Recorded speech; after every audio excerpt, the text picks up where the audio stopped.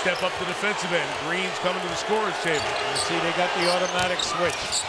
James comes right across the lane, finger roll for 33 points. Right here, a strong move by LeBron to the rim. Oh, nice. Wade found by James. LeBron assist 11. Yeah, Bradley fell asleep. Miami Kintyre takes the lead. James finds Chalmers for the lead. Rattles it in. Mario Chalmers hits the three. And the Heat lead by 1.